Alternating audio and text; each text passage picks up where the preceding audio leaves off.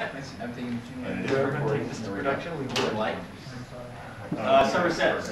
Start off with any questions, comments, issues so far? Anyone? Anyone?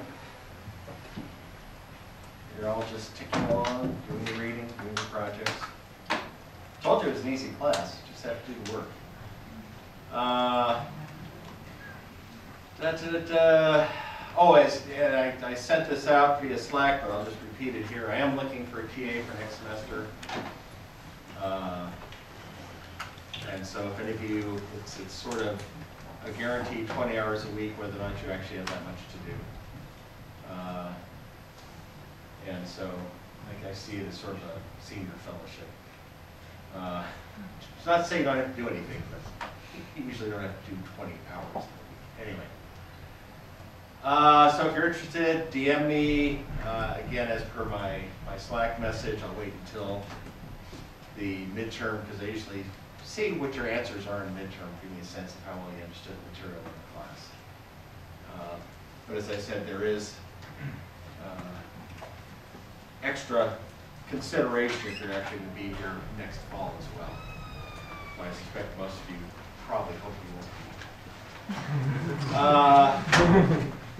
Yes? What are the details on the midterm? Because it's learning speed anywhere, so I just wondering if we have a week or... Oh, for the time of the midterm?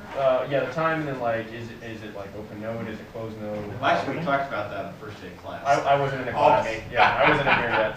The midterm, and it's worth repeating, and we'll do a midterm review before the midterm. Okay.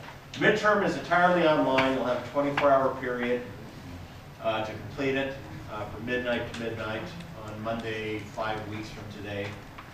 Open book, open note, open everything except fellow classmate. The questions will be just like the questions you were seeing for the reading, particularly for the 3 books. The 3 questions there and the 3 books are literally taken from prior midterms.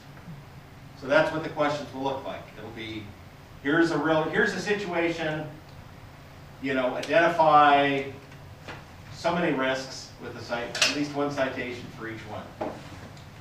Scoring, and we talked about that some in the start, but I'll repeat.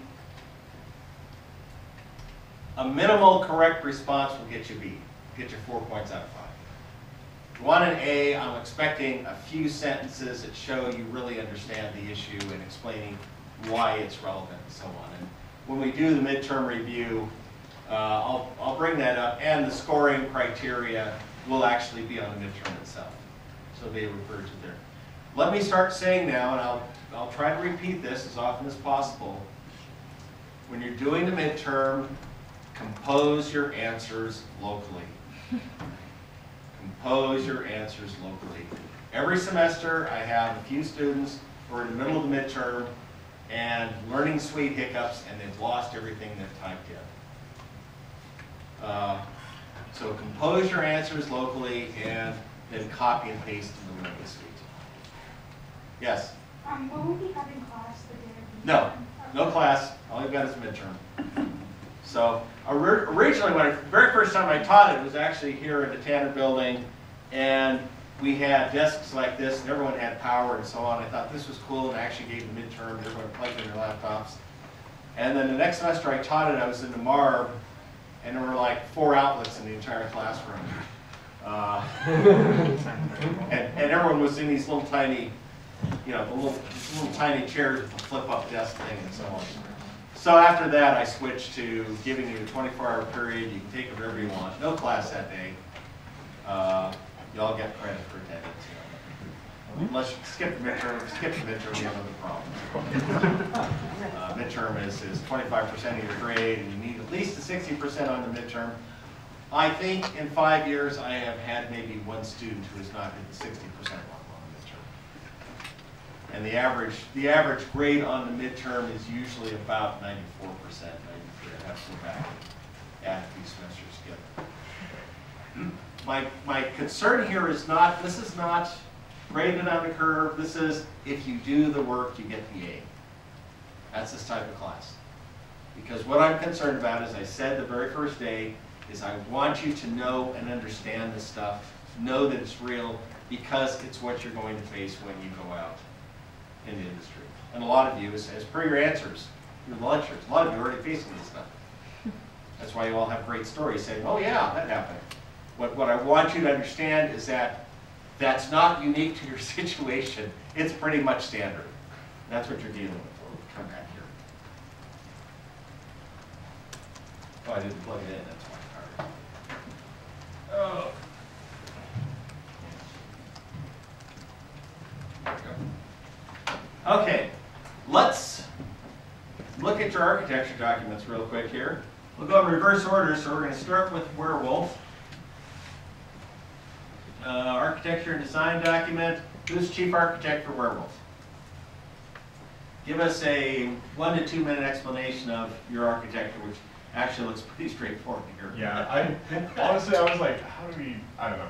So if it looks super simple, that's because it is. Well, it's a 1 semester class. Right. Yeah.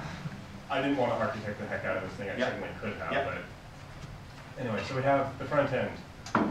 This is like a Jackbox Games thing, Yeah. right? So everyone's on their phones. They all access the player UI, and then there's probably going to be like a shared UI on the TV.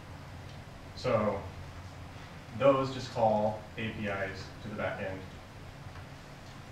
Back end does function calls to manage data within the database, which essentially just says like, these are the games currently being played, these are the players for each of those games.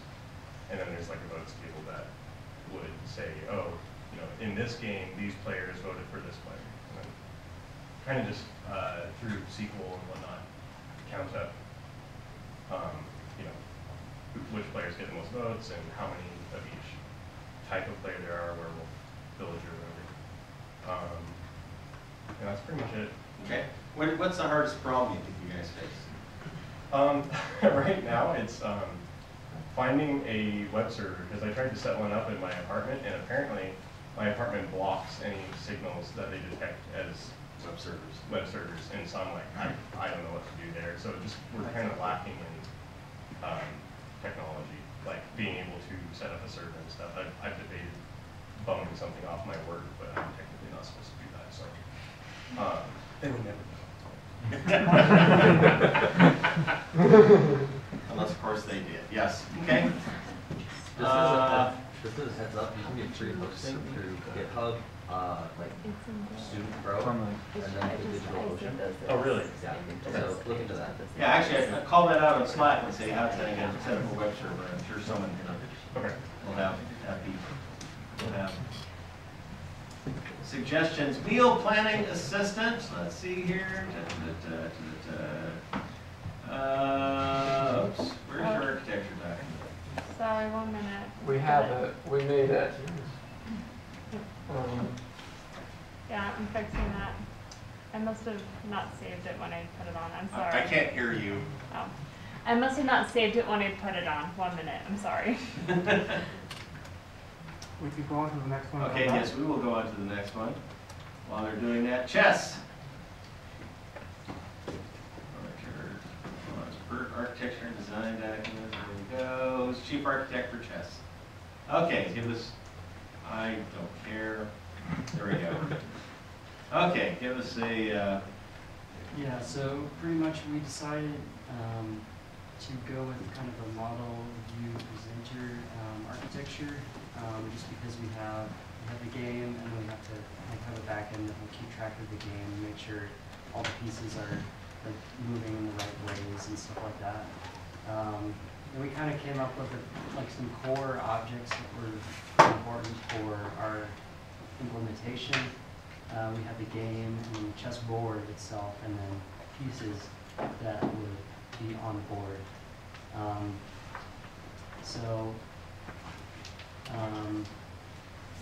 I guess that's a pretty quick overview of our game. Okay, what's the hardest problem you're facing? I think we were thinking that one of the hard problems would be making sure the pieces are moving in the right ways and actually calculating the finish of the game when somebody has won or not. Yep. Those are actually two very, very challenging problems with any kind of game implementation, particularly where you're talking two-player Okay, snow shoveling. We will get back to the one we skipped. Okay, who's chief architect for snow shoveling? Yes. Yeah, so we have, the front end is just a React Native application, and we're using like React context for our state management on the front end, and then we're using Firebase as the back end. So if that makes it super easy, basically just from in the JavaScript, in the React code, you can create functions to touch the database in the back end. And then Firebase comes with a database, which is a NoSQL document-based database. And so, yeah, the front end makes a request to the back end for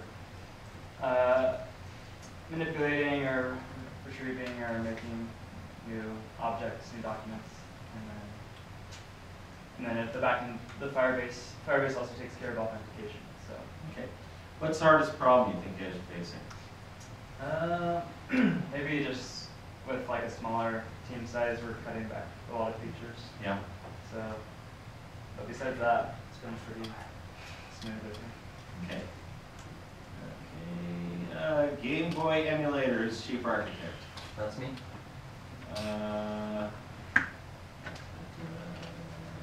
So I think the sequence diagram here.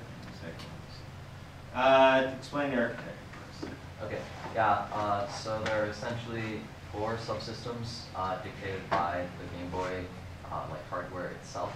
You have up there, which is SDL, that's going to be our main loop in charge of keyboard and rendering. SDL is also in charge of the timings for the CPU, so the SDL ensures that the CPU is cycling the appropriate amount based on the hardware itself. The CPU is interacting with the memory through read and write calls. And similarly, the PPU, which is the pixel processing unit, is also going to be interacting with the memory through the same read and write calls. SDL, at the end of each 1/60th of a second, makes a call to get the frame buffer from the PPU, and that's rendered. Cool. What's the hardest? Let's see. Got some more stuff here. Yeah, that's just the sequence. The hardest part is probably mostly the research phase, because the Game Boy is a big system, and there are lots of nuances and details that you have to look into and try to understand. So it's the research into understanding those nuances and also understanding where you can cut and where to simplify things as well. Cool. Okay, Valeria, chief architect.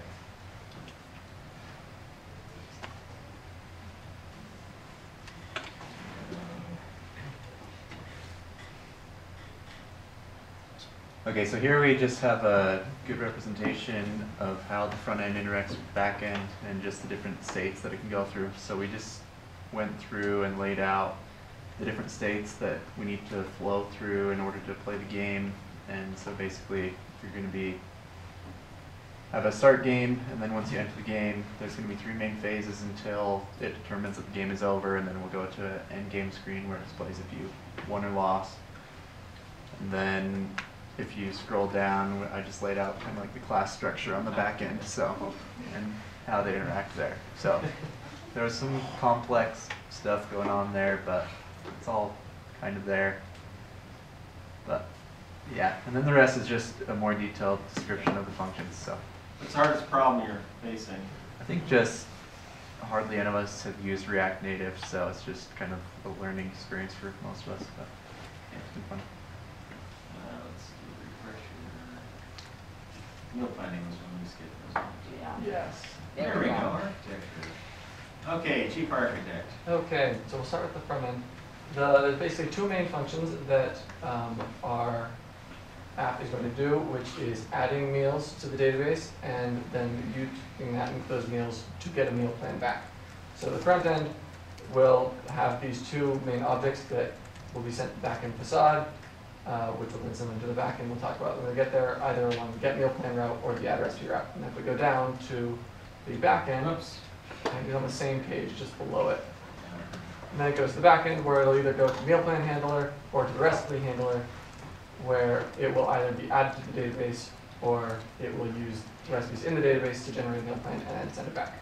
And then there's all those lines show the dependencies of Yeah. things in the backend. What's the hardest problem you're facing? The first problem that we were worried about was getting MongoDB set up, because none of us had worked for that, but it sounds like Antonio's got that going, so now the next hardest thing will just be the nitpicky stuff of getting the front end and the back end connected, and then figuring out how to get the meal plan, like actually the brains of the meal planner working. But, and that's, yeah. Cool. We have other features if we end up running out of features that we have on the back burner. We have more time. Okay. Thanks. Any other? Oh, go away. No, I don't want to turn the subtitles. Jesus. Driving subtitles, it's listening.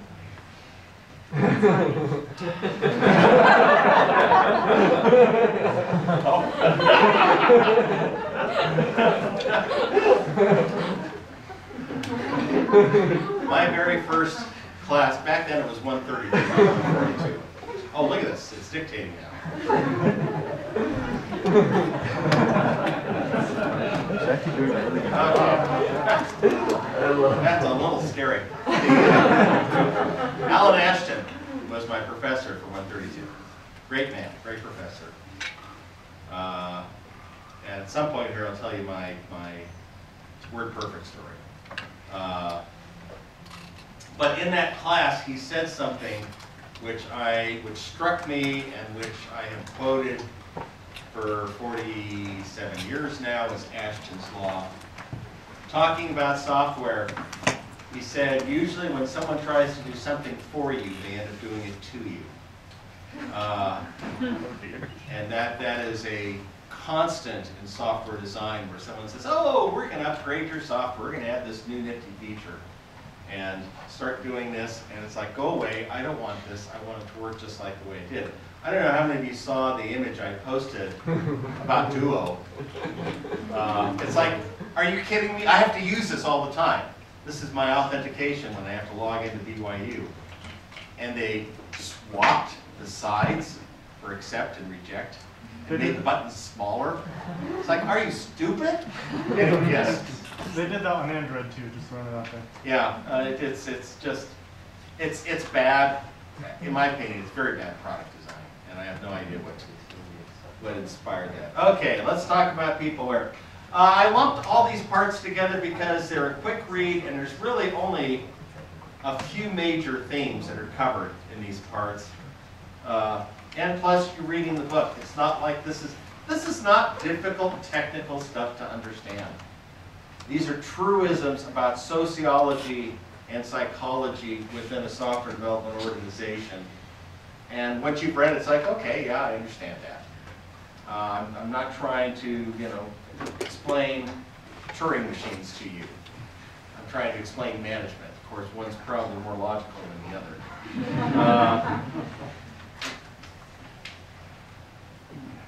The ideal team size, if the project lends itself to it, is one person. Because there are no communication issues, you know what you're trying to do. The biggest problem with one person is you may not come up with all the necessary invention necessary to, it's necessary twice, to complete the project. So the ideal team size, in my opinion, and frankly in my experience, is a small team of people who all get along well together and who are all quite talented at what they're doing. Most managers, most companies don't do a good job of growing productive teams.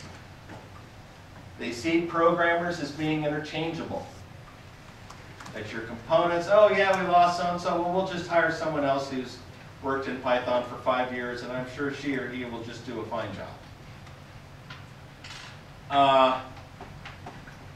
The challenge, and by the way, even when you find great people, and we're going to be talking about this today, it doesn't make them a team. In fact, if you have bright, talented developers and you simply put them together, often you have clashing egos. This is pretty much my experience at Pages. We're going to talk about this. But what you want in an effective software engineering team are these aspects they have.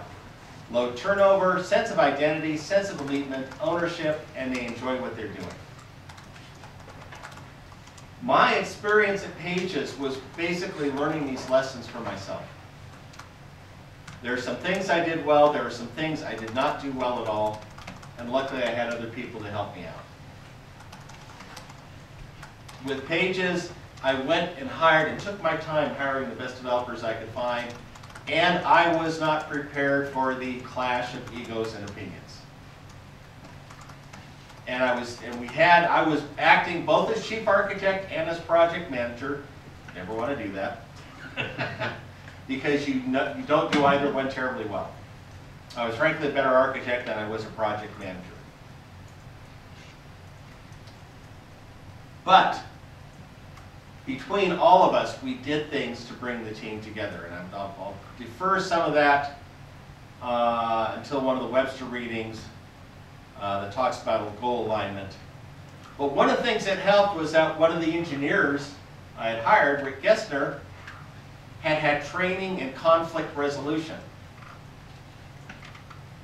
And so when we were having the initial set of problems with all these bright, talented developers butting heads and arguing and so on and so forth, Rick came to me and said, look, I've had training in conflict resolution and trying to get teams to get along, let me do stuff. And we had team sessions where Rick basically said, here's how you disagree. And here's how you do it without egos getting involved. Here is how you challenge without it becoming a clash of ego or who's right or wrong. And he gave us a set of vocabulary and techniques that went a long ways towards reducing the conflict among the teams. Yes? Are we going to talk about any of the specifics of that in this class? Because that sounds really helpful. I wish I could remember the specifics of Rick said, because this is roughly 30 years ago. We will talk about the specifics of what I added, because I remember exactly what I added and how important it was. And that's going to be one of the Webster readings. And we'll tie into that. Sense of identity. As it turned out, the first two people actually, okay. One of the first developers I hired, I fired a month later. He was a local developer from a software company that had some success in Macintosh software, and actually a lot of success. And he was looking for something new, and this was my first mistake in hiring. I hired him. I really didn't have anyone to screen him with, except I think the only other developer at that point may have been my sister Deirdre, who I'd worked with before, so she was a known quantity. She was great. But this person, who I will call Fred, because this is going to go out on YouTube, we were developing a brand new concept in desktop publishing. And there were some serious problems and research we had to do.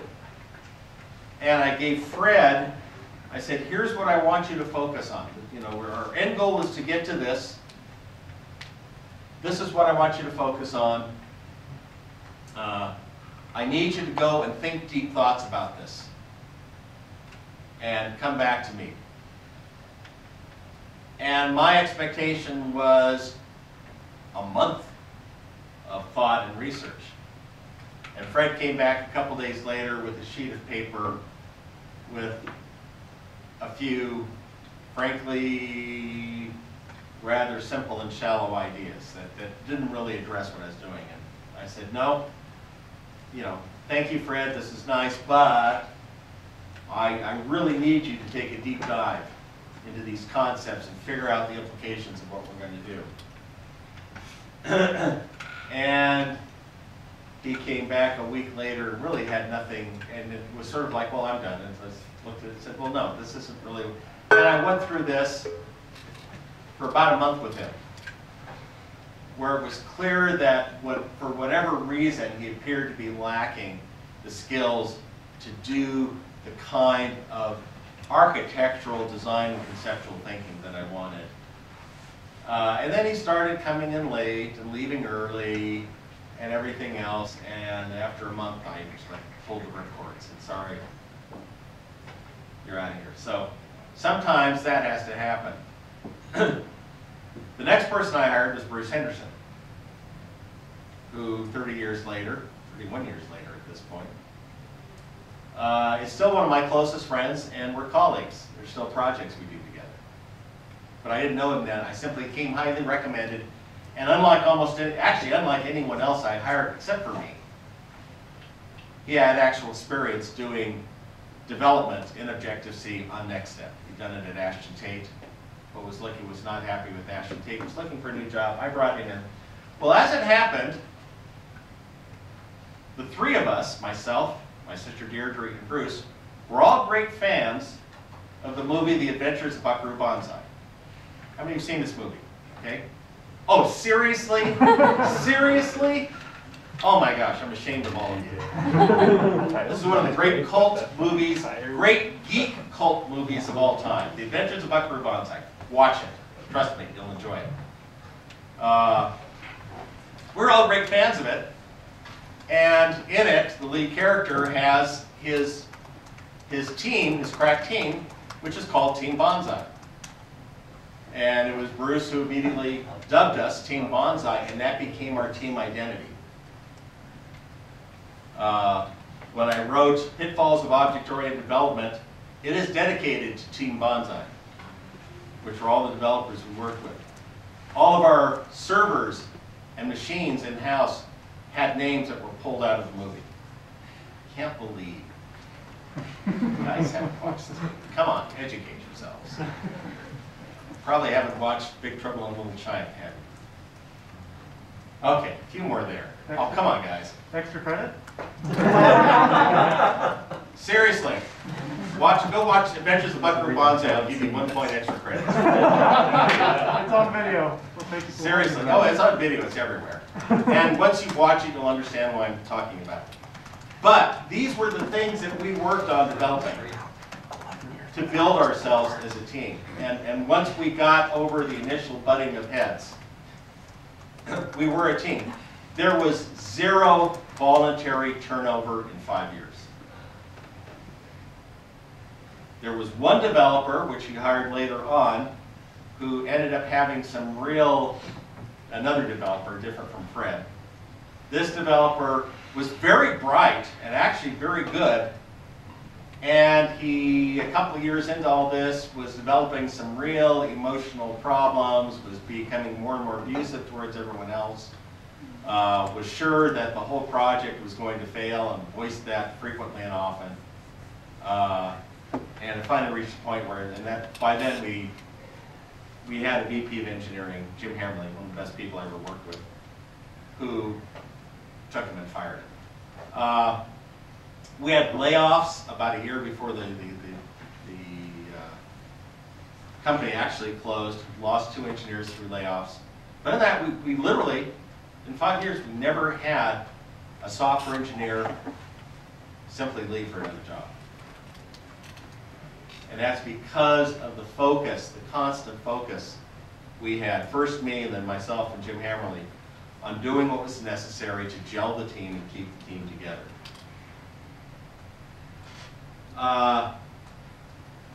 Now, the problem we now have is that, or the problem that often occurs is that organizations, particularly upper management who does not understand software development, do things that break up teams, that destroy the effectiveness of teams, that do the opposite of what we have here under a gel team.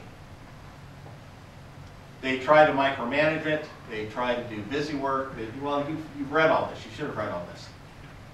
Well, the question I have for you now is, in your experiences, and recognizing that most of you haven't been out there long enough to be part of a sustained team, but some of you have, what have been your experiences where you've seen either your employer doing the right thing for building teams or doing the wrong things that were destroying teams? Yes? At one company that I worked for, they were trying to increase productivity and like getting projects done. And so before we had functional teams, which is like, okay, the core, the front end, the engineering team, etc. And so they decided that for every quarter that they would have a list of projects that they were going to do, and have a list of, okay, we need about like 2 front ends, like 1 back end, and they would create these, they call them cross-functional teams. They would be together from anywhere from 3 to 6 weeks, and then they'd be disbanded. So you never have a team at all, really? No. And but we were still supposed to like communicate with our original functional team and like work with them, but we had completely different schedules for them, and it was just fun. There is, and I've already said this, and we'll come back to this time and again, there is this concept in management that they think that software engineering is like manufacturing. And it's like, okay, we just need to get an expert, you know, from column A and one from column B, and we'll put them together, and they'll be together for 4 weeks, and they'll turn out something that's perfect. And then we can break them up and assign them elsewhere to be work. That's not how software engineering works, for the most part. Unless you're simply doing the same thing over and over again. Yes? Would you argue then that somebody in upper management should have experience with software design and management, that way they understand what the software teams go through and can organize the teams? Or Yes, and in theory, that's what the CIO and or CTO, Chief Information Officer, or Chief Technical Officer should have. They should understand that, and they should be the advocate for the proper approach to software engineering development. And that's what I did at Pages. I was CTO. At Object Systems Group, which was a consulting firm, I was CTO. And there were times when I had near shouting matches with Tony Gibson, the president, because he was trying to propose something, and I was telling him, no, that's absolutely wrong and impossible. You know, we can't do that. Don't make promises we can't keep, you know, to our corporate clients. The problem is a lot of CIOs, and actually I don't know what it's like nowadays, because I've been doing my own thing for too long. But CIO typically was a role, and what you had were people who at some point were sort of MIS, business level, you know, information systems, and had never really written a line of code themselves in their lives. And so they really didn't have that. With CTOs, the problem that happens a lot there is you get CTOs who haven't failed enough, or who keep excusing their failures. My daughter Crystal, who's now left her former company, so I can name it, Solution Reach, they brought in a new CTO a few years ago who's going to do everything with microservices.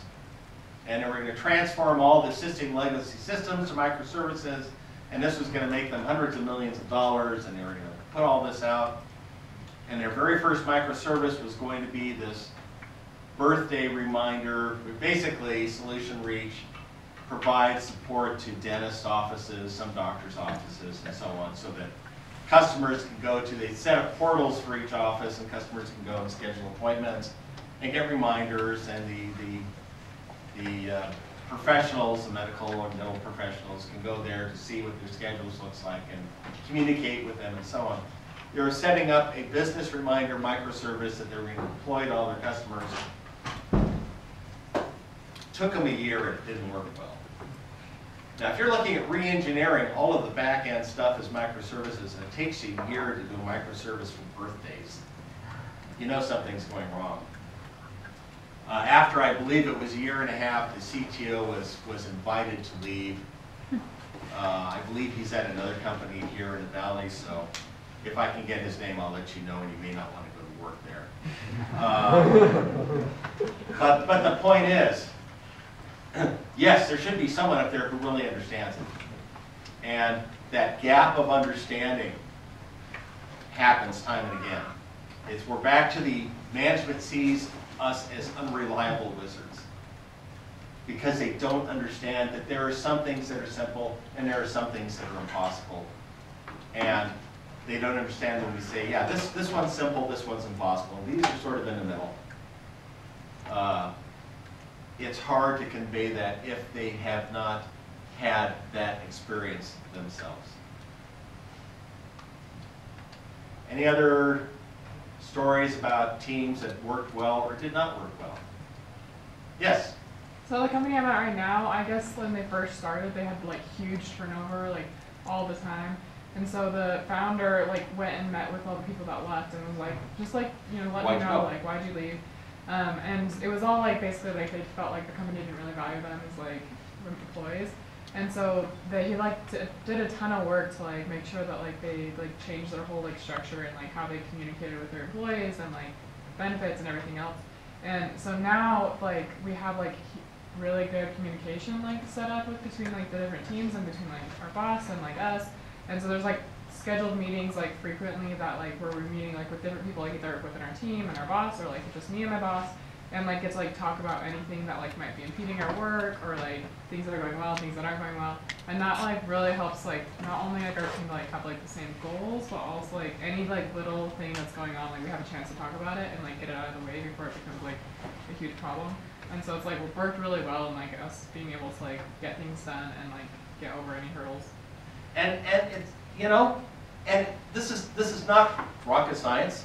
This is not hard, but simply listening and, you know, having you say, look, this is it's like I've said, and I'll keep saying this, so forgive the repetition. When I'm brought in to review these multi-million-dollar, sometimes multi-hundred-million-dollar projects that are going wrong, I talk with the people in the trenches. And as I've said, usually by the time I've talked to 10 or 12, I know what's going wrong. And it's nothing magic, I simply asked them.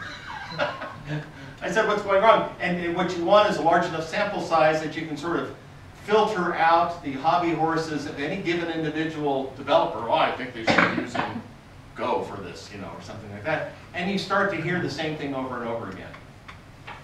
And that's when you recognize it.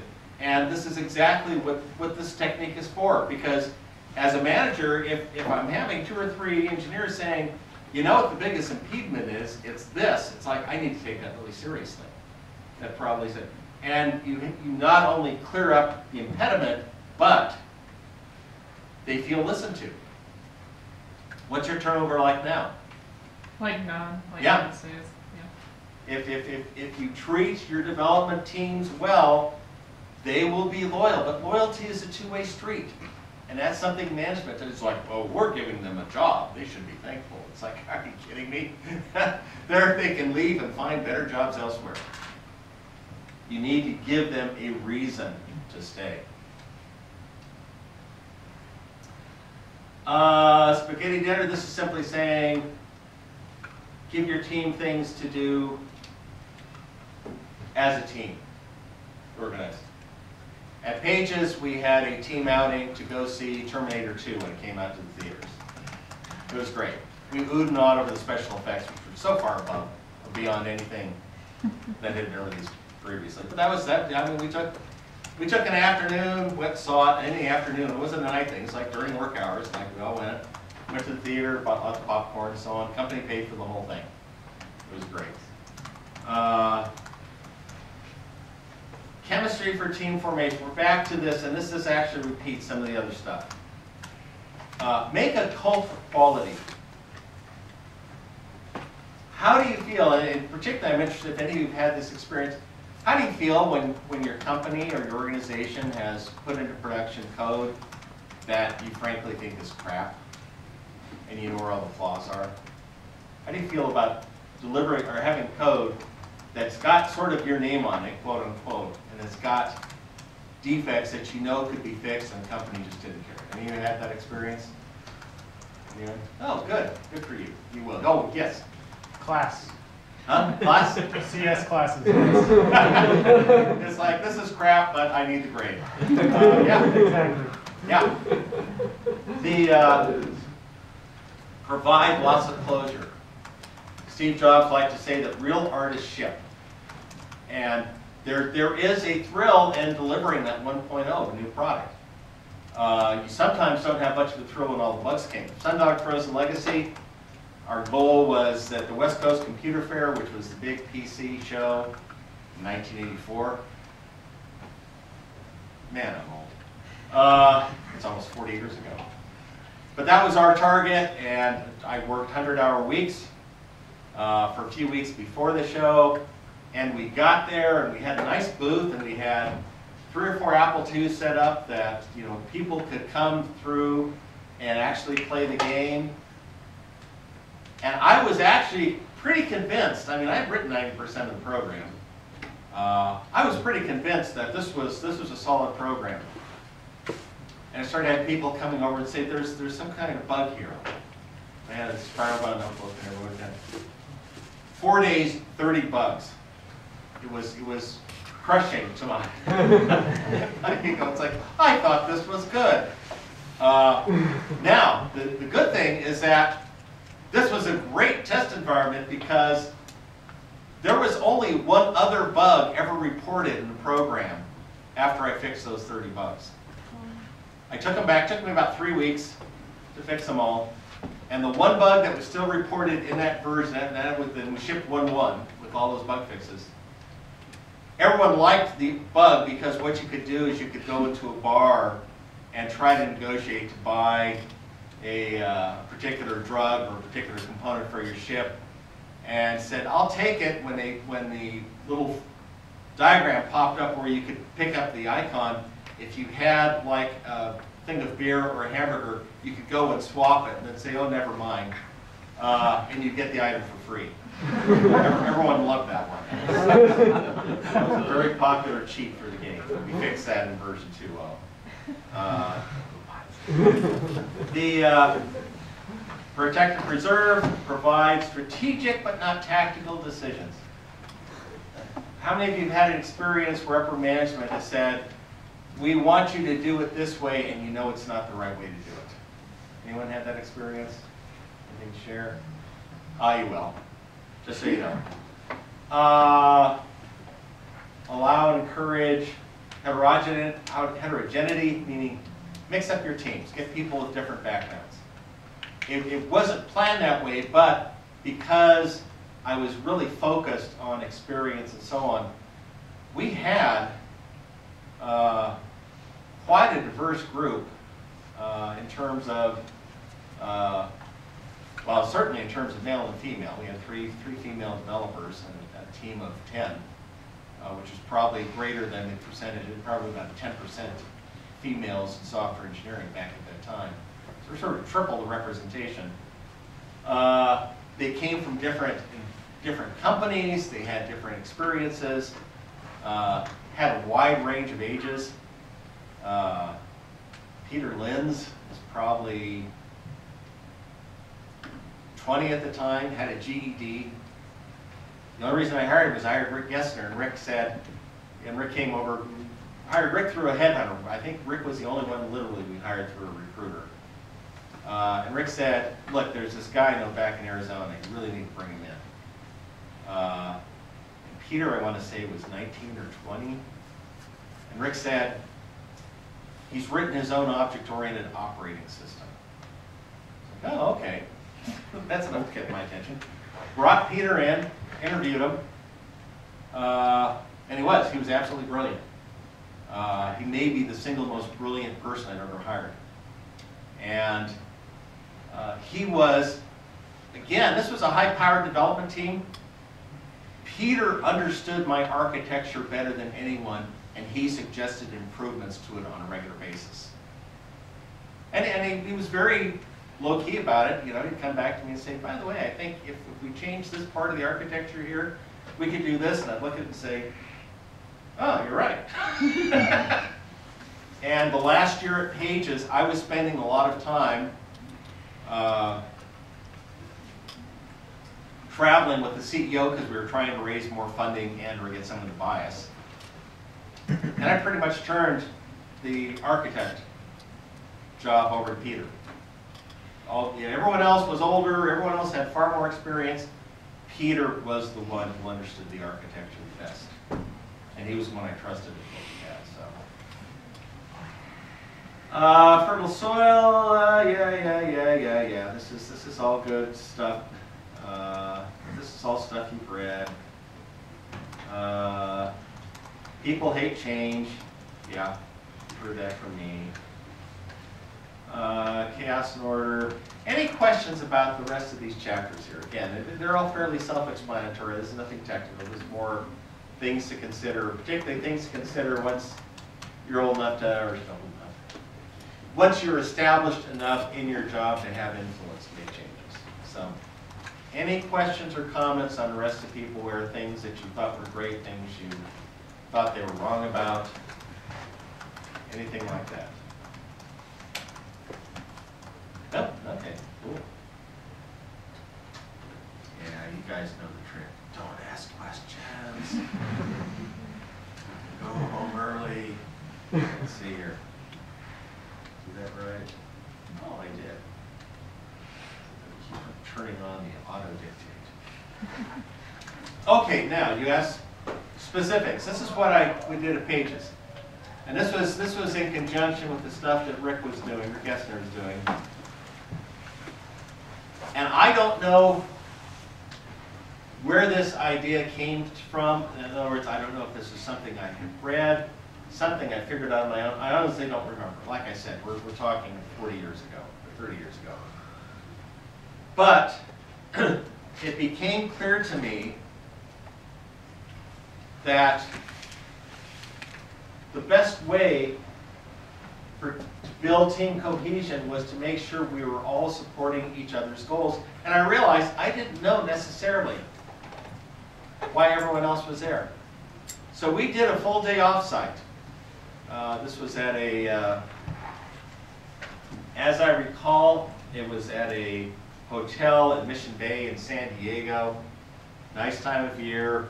And the room we had reserved had an outside patio so we could sit and have, you know, sea breezes and see the sailboats on Mission Bay and, you know, puffy clouds. San Diego has great weather. It's my hometown. And I had Flipchart to write on. And my first question to every member of the development team is, why are you here? What do you want to get out of being here at Pages? Why did you accept the job, and what is it you hope to accomplish?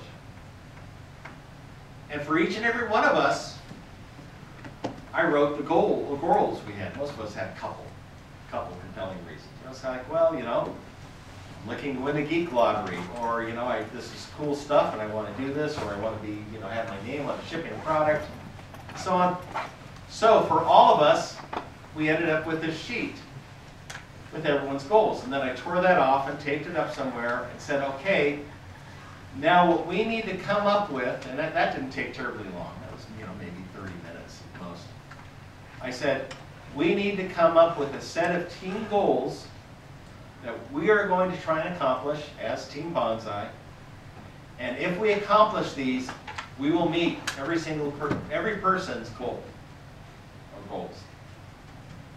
And this took really the bulk of the day.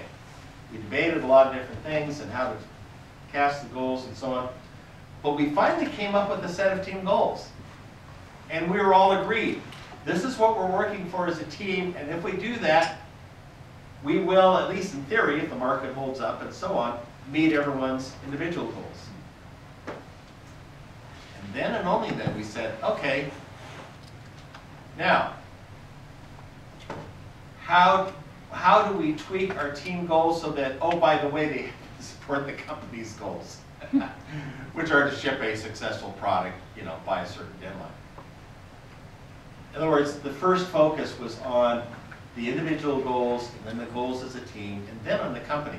Now, I'm not sure how happy Larry, our CEO, would have been if he'd known that was my approach. He probably would have said, here are the company goals, and then you have to come up with the team goals to support them, and then personal goals can sort of support the team goals. It was completely the other way around. But we were all working for each other, and we were working as a team. And clearly, you know, we're all grown-ups.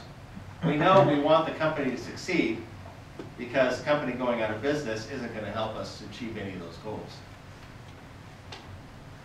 So This is something to keep in mind as you move out there. When you find yourself in a team setting, consider, this concept. And this will be out there on my website forever and ever, and you've got slides and everything else. That your team goals should be cast in such a way as to support everyone's individual goals. That is a critical element for building a team, and it's one of the reasons I think we had, in effect, 0 voluntary turnover. It's because everyone knew that their goals were the focus of the team goals. And that's what we're all working for. Any questions, observations, experiences? Yes? I had a manager that did, or have a manager that did something very similar to this. In like a one-on-one, he does one-on-one meetings with everyone that he's over once a month. And he was asking about school and like how it was going. And I kind of mentioned that I was having trouble working as many hours as I wanted to and also keep with school. He's like, so Qualtrics goals mean like you will produce product, you'll write good code. Your goals right now, your main goals are education. Those goals can kind of conflict, and that's okay. But it is in no one's best interest that you fail your classes.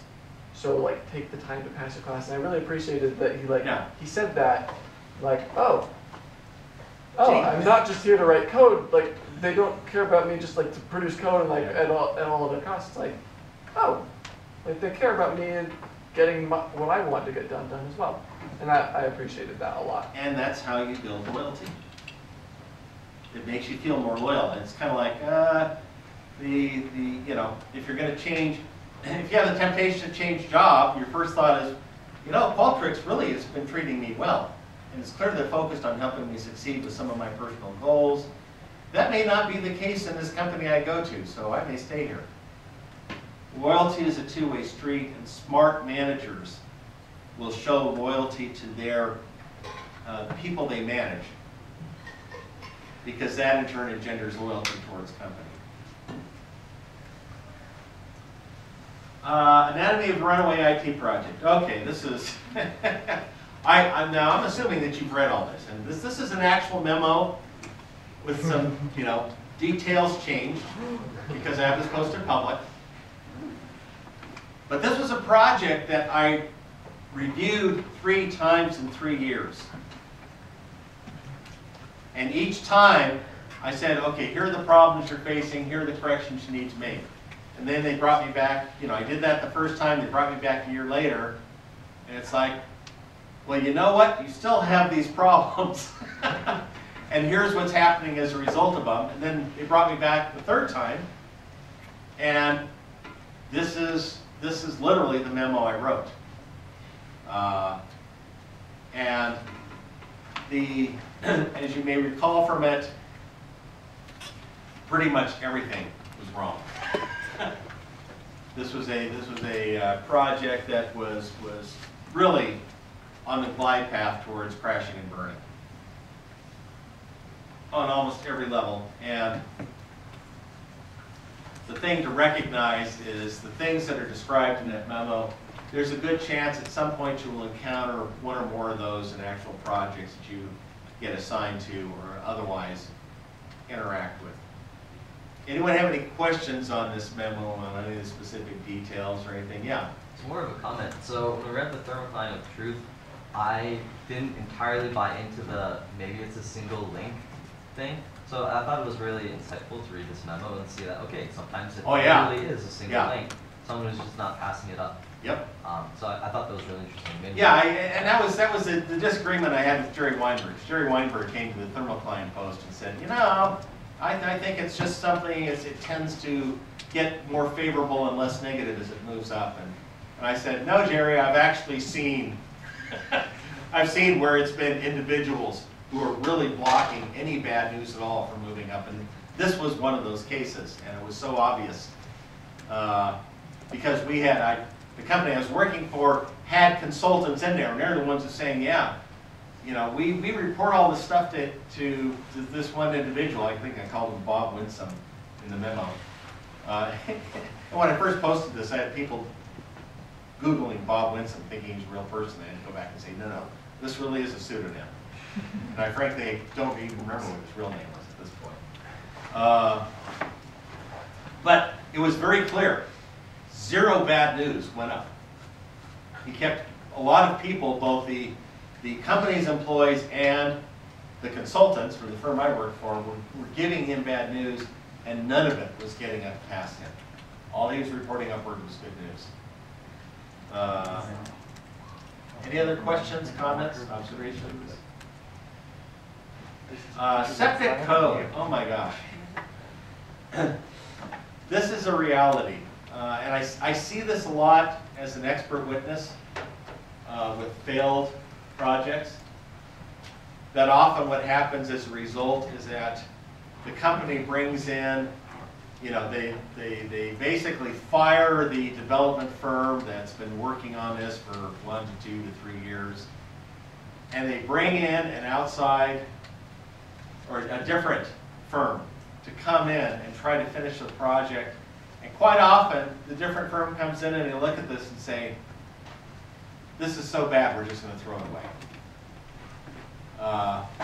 This happens a lot. The code is so poorly written, so poorly architected, and is so, in fact, if you go back to some of the comments about the code here, you find out just how wretched the code is. And by the way, the upshot of this was a year after this final review, the project was canceled internally and the executive vice president in charge of it was fired.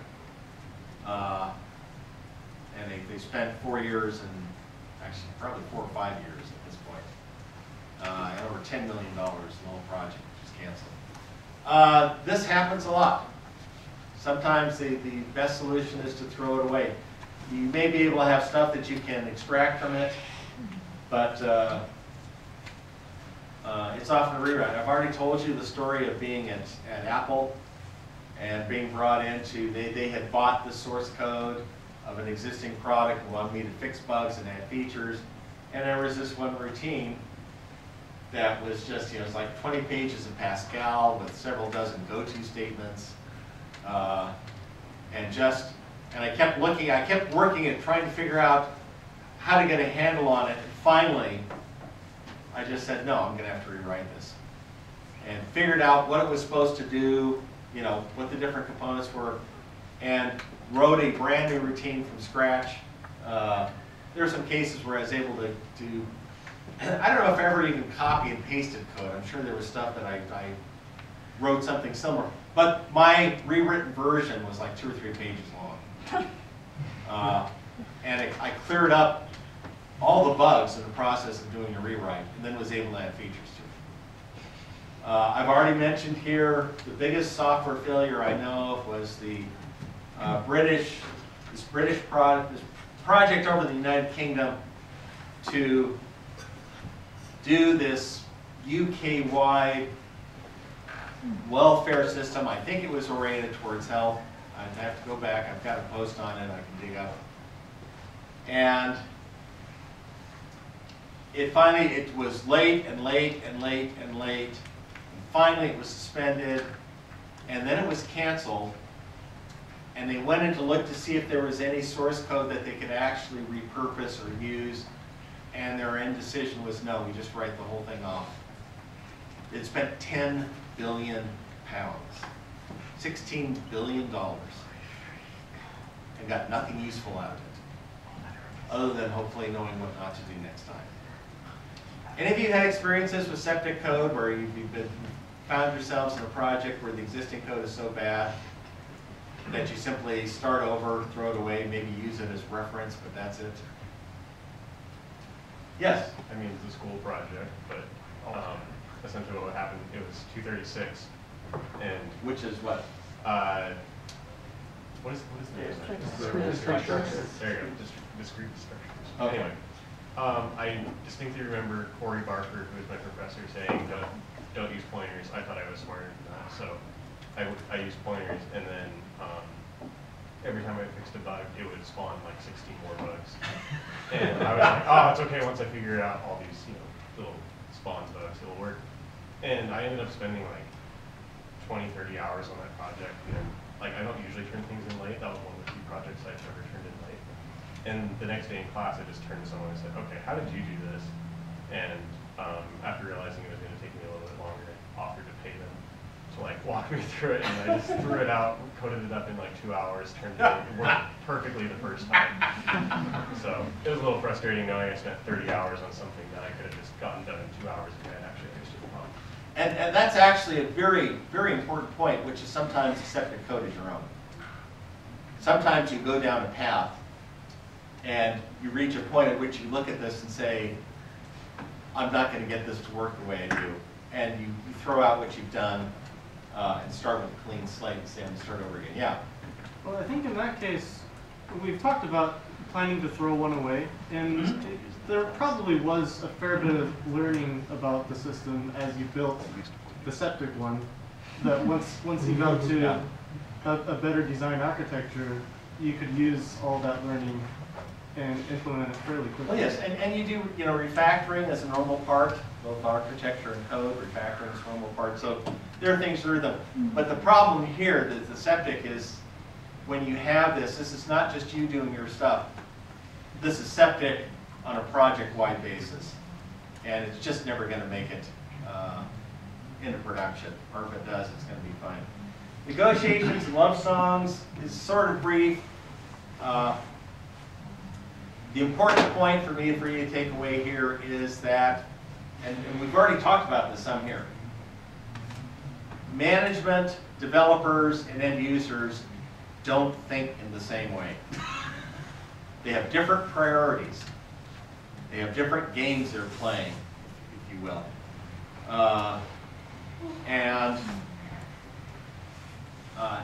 That's part of what I learned, and I really learned this when I got into consulting, where we were going into corporate settings and trying to help improve processes or help rescue projects and so on. I discovered that you really need, as an outside firm coming in, there are really three parties that you have to keep happy. Management, who's paying the checks, the internal software and information technology personnel who are supporting the existing systems, and the end users who are using the existing systems. And if you hack any one of them off, they can kill your engagement. So there's a bit of a balancing act. Any questions, comments, or observations on having read this? I wrote this in like one sitting after watching A Beautiful Mind and thought, oh my gosh, this sort of applies, game theory applies to software issues within organizations. Yes? So would you say like having an opportunity, I mean, I guess you can't really do this with the end users, but maybe you can, with kind of do the goal, like talk about everybody's goals like, as a group, and then kind of help them get on a level where they see and understand where Actually, you could. The question is getting representatives, and you can get some turf issues here. Because management, I mean, this is why I've talked about the conflict that often happens between sales and marketing and the developers within an organization doing commercial software. I've had shouting matches with people in sales and marketing who, come back and said, oh yeah, we told them we'd add these features. Like, are you nuts? We can't add those features, at least not anytime soon. We're talking months and months trying to, well, can't you just do this? No, we can't. Motivations and goals often differ quite a bit. If you're aware of that, then you can talk to them, and it helps to understand the goals, what matters to end users and developers. It helps to understand the end users, and it helps to understand management, and to learn to talk with them on their own footing. And that will... There's like another comment. It just seems weird to me that like management or whoever is like trying to sell their things, like making promises that they have absolutely no clue. Oh, and it happens all the time. So it's just It happens all the time, just trust more me. mindset. They're expecting you to come up with a magic solution. I can tell you a story because this is all public record. I got involved in this late.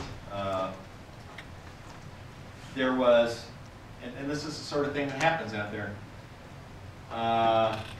SAP German software company, does enterprise resource planning, probably one of the biggest vendors, probably the biggest vendor of ERP software in the world.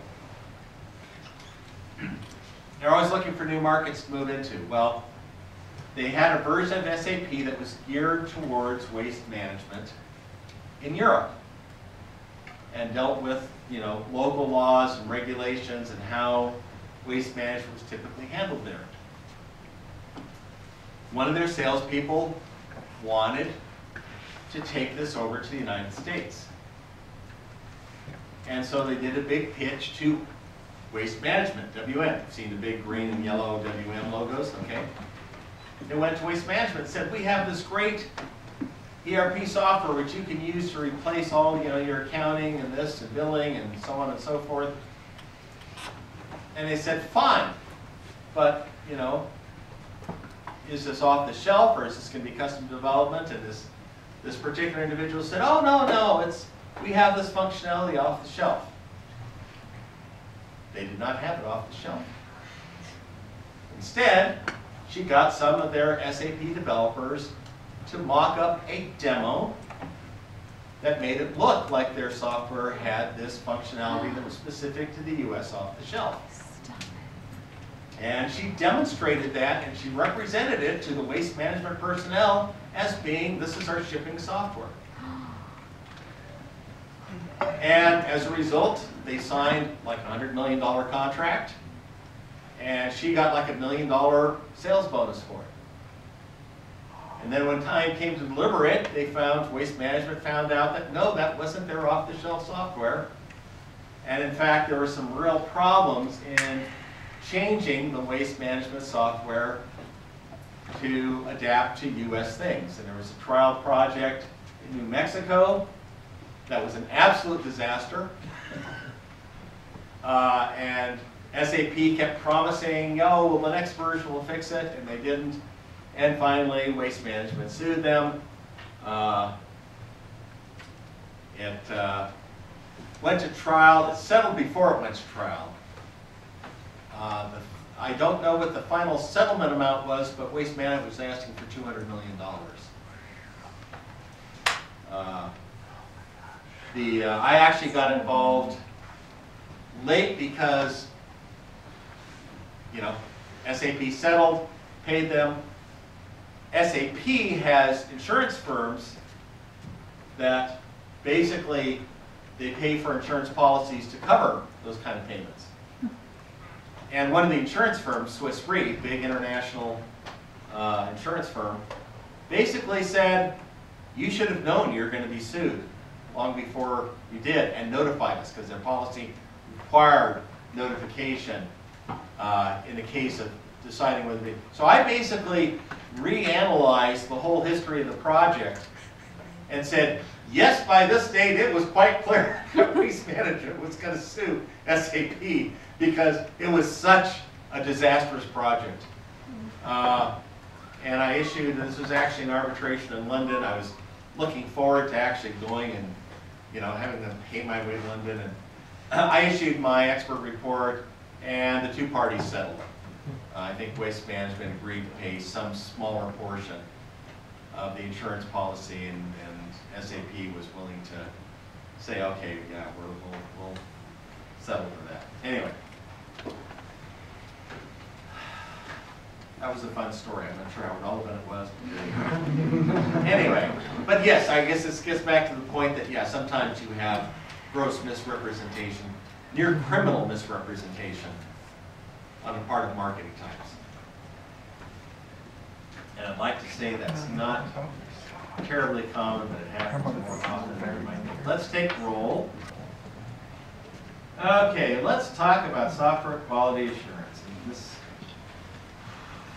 we'll push you ahead. I won't take a break. Take a break and drag the whole thing out too long. Okay.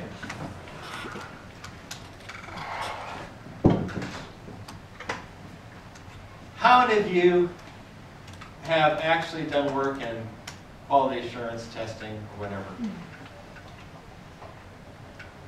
How are you typically viewed within the organization you're doing this for? Are you esteemed? Are you seeing this critical? Are you paid more than others? For bizarre reasons, quality assurance is seen as a second-rate career in software development, and it shouldn't be. It is critical, and it's the irony is that so many of the cost overruns and delays and projects and problems, defects, are because companies are not willing to take the time to actually make the software work. Quality standards that would be laughed out of the market for any sort of actual physical device are tolerated and accepted as normal in software. And I think it's because of the virtual nature of it. Oh, by the way, all the slides are already up on the website. So,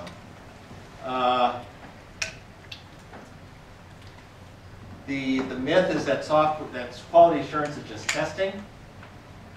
It's just something you do for a couple of weeks. I mean, literally, after we got our funding and we hired Larry Spellhog as our CEO, great. I have tremendous respect for Larry. But one of the things I wanted to do is I wanted to hire a director of quality.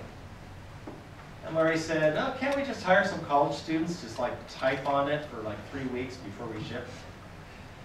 And I buried my face in my hands and said, "No, Larry, we can't." We need an honest goodness quality organization, and it needs to be from day one. And to Larry's credit, he said, "Okay." We hired Dave Creek, who is an outstanding director of quality and did a great job. Still friends with him 30 years later. And it made a big difference in our product.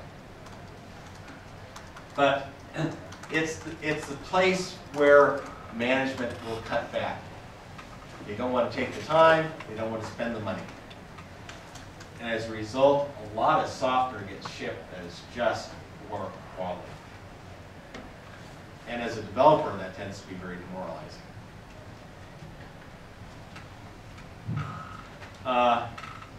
Again, we're back to Fred Brooks saying, yeah, you're going to spend 50% of your total schedule time testing whether or not you plan for that. And another truism is that the later you find a defect, the more expensive in time and other costs it is to fix it. In other words, if you catch a problem in architecture and requirements and say, oh, this will be a problem, or we don't want to do this, that's very easy. You're changing a few words in a document or changing a diagram and so on. If you're already in production, it's like, oh my gosh, we have to change the code, we have to push stuff out, and we have to make sure when we're fixing this bug, we're not introducing new bugs. And we're not breaking stuff that's out there.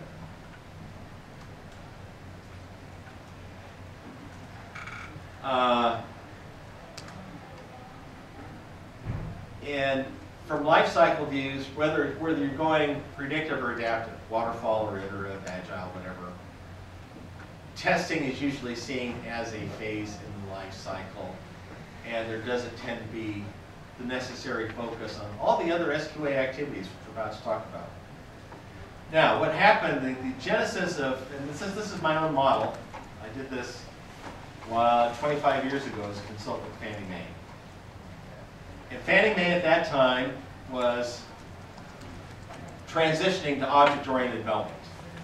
And OSG, Object Systems Group, a company I was CTO of, was in there with about 20 to 25 developers, mentors, architectural people, and so on, helping to train and help them make this transition, come up with new software solutions, and so on. And of course, object technology had a lot of hype at the time, hence my book, Pitfalls of Object-Oriented Development. And one of the managers there, who actually knew, as per the comment, actually knew about software engineering and knew the realities, said he had someone over him who was saying, oh, we're doing object technology. We don't need to do quality assurance. It all just works. And I buried my face, pretty much did a face palm, just like that. And so what do you need from me? He said, I need you to write a white paper and explain to them how to do quality assurance for object technology. And I did. I wrote a rather detailed white paper. And in the process, stepped back and basically, drawing upon all my experience, thought, what are all the things that affect quality in the software development process? He came up with this nifty diagram that I'm actually quite proud of. Someday I'll actually have to publish this somehow. I'm simply talking about it here in class. The basic idea is that the problem is that you tend to see testing as just some component here in this long process, and something that's tacked on. And instead, quality assurance, in my opinion, is a whole set of activities that apply to every single activity and deliverable that you do in the software development lifecycle. So this is sort of the, and you're going to see this a lot, so don't worry about, certainly don't try to redraw this. The slides are out there. Someone DM me after class and tell me to look for a laser pointer. I need one. This is where I could use it the most. Basically, what you have here, the process activity, that is creating a deliverable or modifying a deliverable. Now that starts all the way back with analysis, requirements, architecture, design, creating source code or modifying source code, test plans, everything. Yes? This is super random, but I actually have this on me if you want to use it. Oh, cool. I can read some of it. No, that's not random at all. That's awesome. Well played, good sir. I've probably already shown this in here, but in case I haven't, I still have pocket protectors. I don't have pocket protectors. I have the same digital logic template I used in CS220. This isn't the same one. These break over the years, but it's the same one I used in 220 40 odd years ago. I am a geek. Anyway, so this is your process activities, and everything else here are all the quality assurance activities that help you produce a better version of what you're doing. First, you have inputs. For whatever you're doing, whatever your process activities here, methodology. Methodology will specify what you are creating. And it may specify certain types of model diagrams.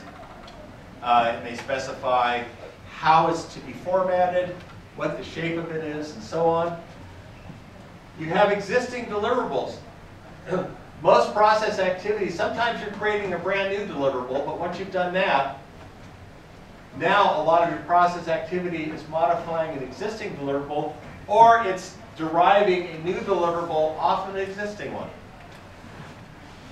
If I have an architecture diagram, then I can create design diagrams. If I have a design diagram, I can create source code. If I have requirements, I can create a test plan. Guidelines and standards. Part of that is going to be derived from your methodology. Part of it is, how many of you have ever used a coding standard? Yeah. Why are coding standards useful? Anyone? Anyone? Yes? It makes things so much easier to read. It makes it easier to read everyone else's code. I had a coding standard at Pages. A few of the developers were less than rigorous about following it.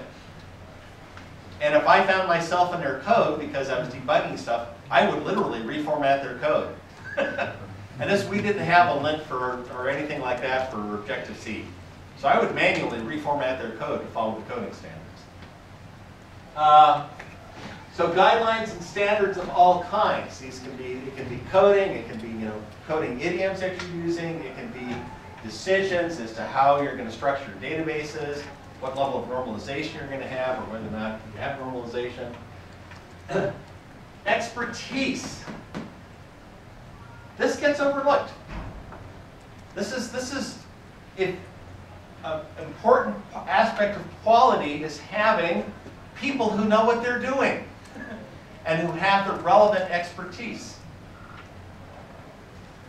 It helps to have someone who actually, if you're using a particular database technology, it helps to have someone who has expertise in that database knowledge.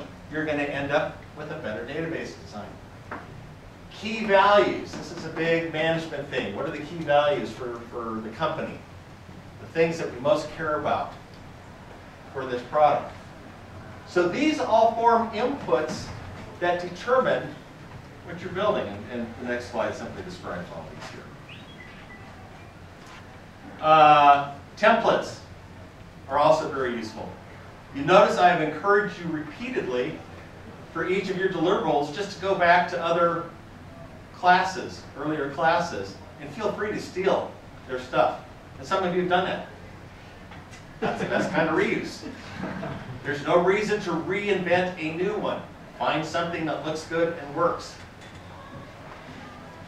Any questions on the inputs here?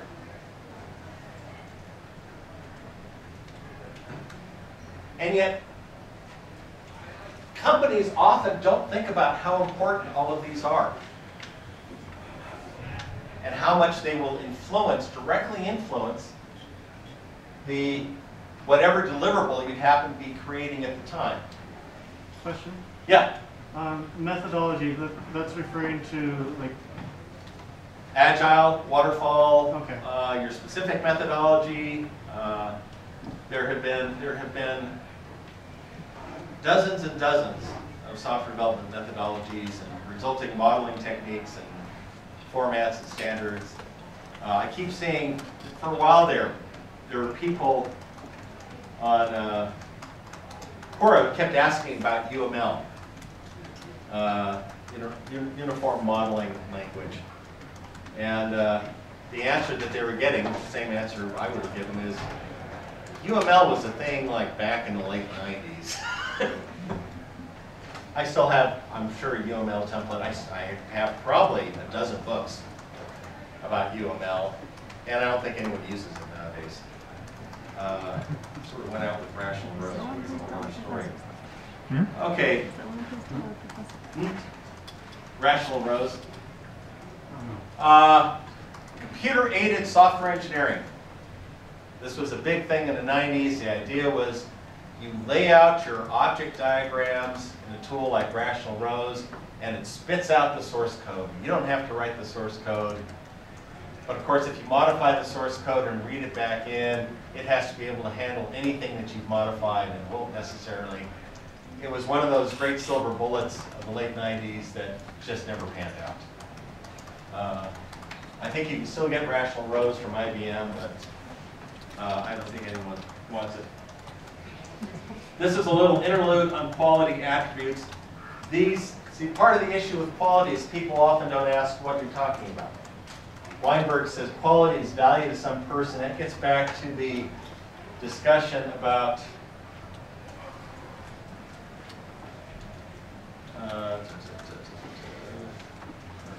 getting ahead. Okay. Wrong arrows. Key values. What is it your company cares about? Do they need to make it?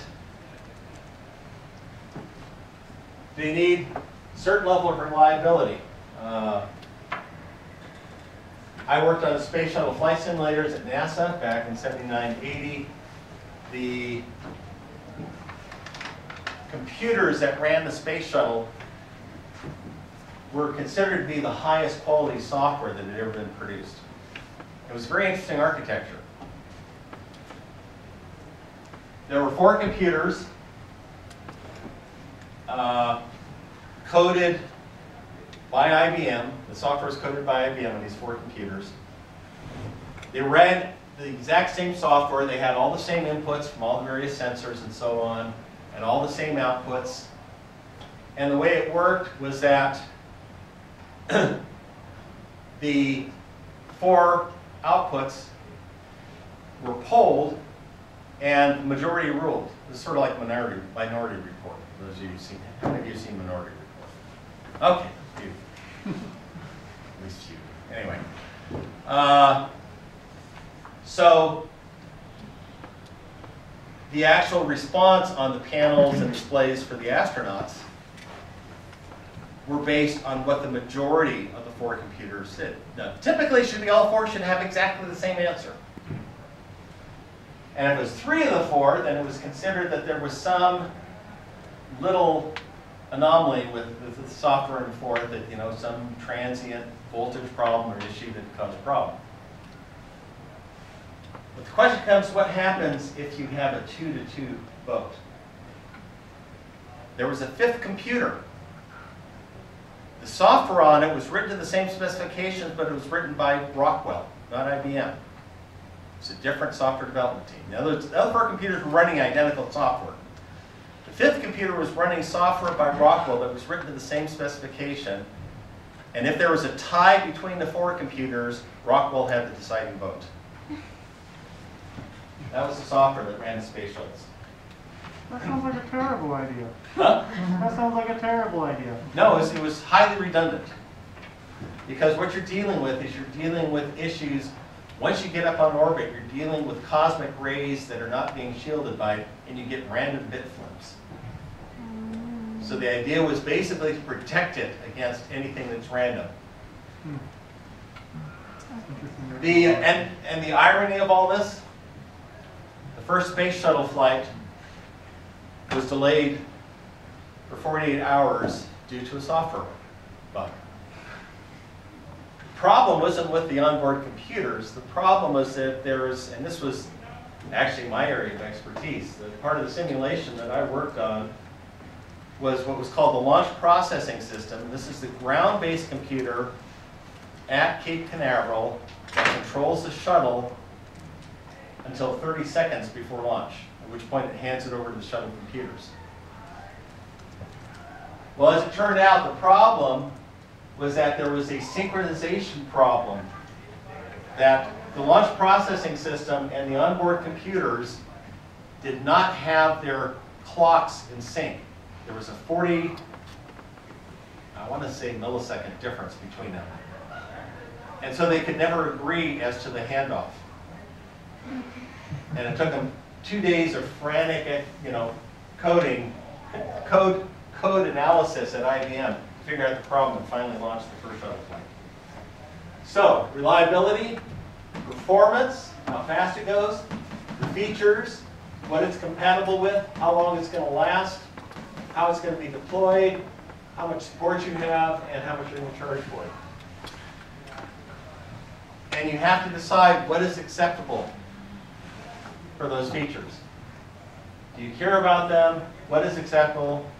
There's a story that Jerry Weinberg tells in Psychology of Computer Programming about an automobile company that's developing software to help specify models to be manufactured, and it's not working.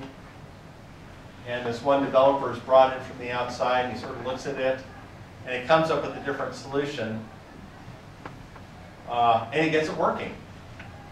And he presents this to the team, and someone on the team says, our solution says the stuff we have is 10 times faster. And he says, yeah, but yours doesn't work. Giving the wrong answer 10 times faster doesn't help.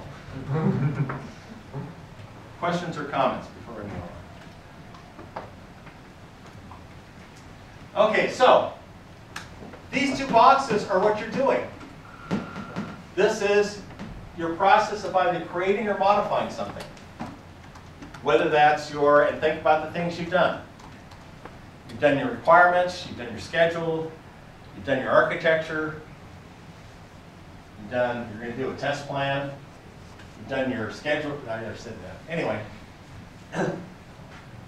So typically what you're doing is you're either creating a new from scratch deliverable, or you're taking an existing one, modifying it, and that's what you have now. You're doing this, you're doing something to something. You're creating or modifying some kind of deliverable. Everything else that's not yellow are your software quality activities to help you do the best job you can for doing this. And the problem is, most organizations only look at this.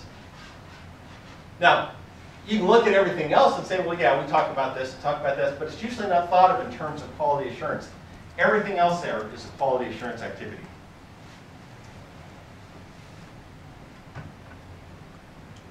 So, as we said, analysis, specifications, yada, yada, yada. Okay, assessment. You have, roughly speaking, 3 types of assessment. You have metrics, which, as we said, should be automated, objective, and actually mean something. The trick with metrics is finding metrics that fill all 3 requirements. Reviews are human evaluations, code reviews. And you all have one of your activities, individual activities, to spend, I don't know what I say, a half hour reviewing teammate source code. And then you just check off and say, yeah, I reviewed the teammate source code. And we could do a whole class, frankly, on reviews and walkthroughs. I have half a dozen books by Jerry Weinberg just on that topic. I need to find out. I've got my favorite comic for code reviews. I'll see if I can drag that up for next class. Testing. This I could spend a whole class on because there's a large number of different types of tests you can do. The current movement, particularly with DevOps, is towards automated testing. And yes, you want your testing to be as comprehensive and automated as possible. Because anytime you make change to code, you run a risk of introducing new bugs or reawakening old ones that have been previously fixed. That's why regression testing is so important. But beyond that, there are so many different ways in which software can become unacceptable. And to go back to the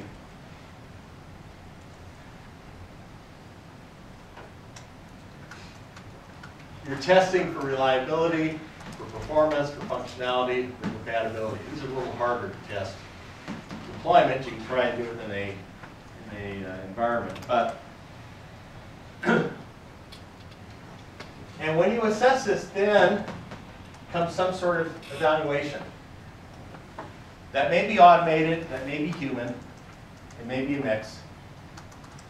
But the goal of all of these is figuring out this new or modified deliverable, what do we think of it? Is it something to check into production? And how well is it tested? A lot of systems like Facebook, they have continual integration. And they push stuff out. And I get stuff like, I've been having this problem on Facebook on, not the app, but through a web browser on a PC. It's got this pop-up little box with the time and date that's actually obscuring some of the text underneath it. And there's no way to make it go away. I'm sure someone checked in to change, and I've tried refreshing a few times, it still shows up. And I've actually asked other people and said, is anyone else seeing this? And some people are and some people aren't. You want a gateway to decide whether or not you're going to push something into release. Well, let's talk about the next screen here. Feedback and control. New and modified deliverable, you evaluate it, you have some form of configuration management. Some way to, and this is why I use GitHub. or whatever you happen to use, various source code or document management systems, some form of release management to decide what you're going to put into production. Your evaluation may suggest ways to improve your process or your deliverables. Thank you. And you need some form of defect or feature management. To say, okay, here are the, we've closed this bug, or we found new ones in the process of evaluation. Testing is going to reveal new defects which need to be managed. And those all become feedback to the process activity. So here's the whole diagram.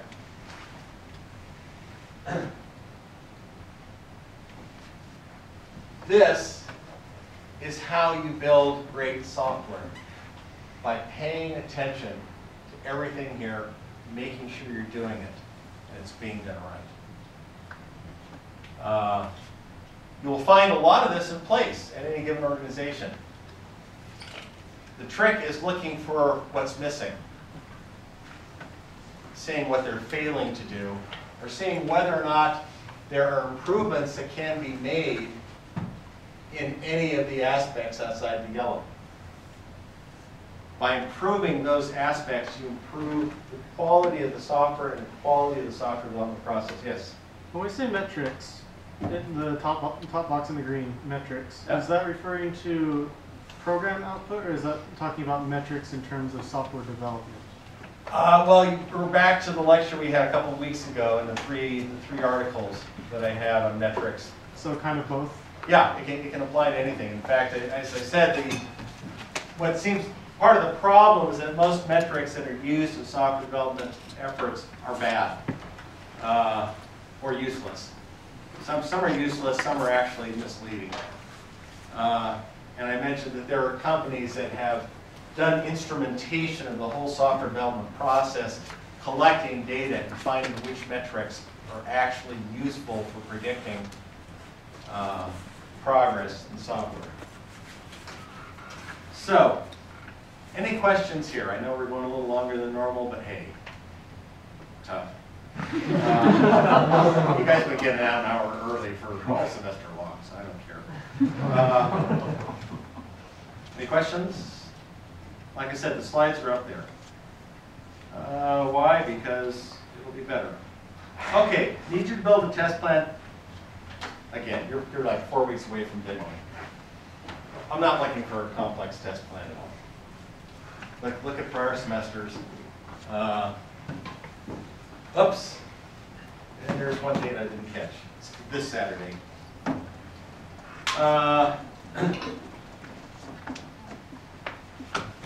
Basically, your test plan should derive from your requirements design. And what I most care you focusing on is what you're looking for in terms of reliability, performance, and functionality. In other words,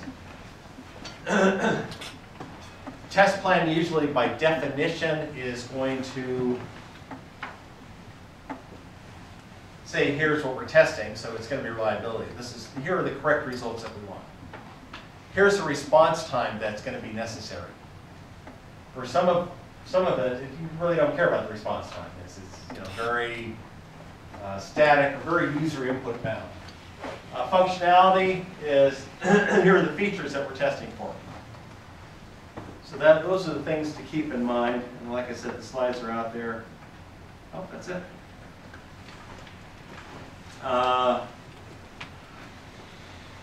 Indicate what tests you're doing, when they're done, what success, and some form of user acceptance testing.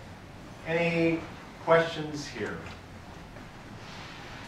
Oh, you all really are anxious to go, aren't you? Okay, so those have to be up by midnight on Saturday.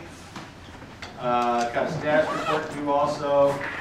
You should now be done with Peopleware, and you're start with Facts and Fallacies, which is actually one of my favorite books. Dated in 1 or 2 places, but heck, all these books are. And Robert Glass has written several excellent books on software failures, so this is why this is such a good book to have. You're going to start on Webster 6, which is actually derived.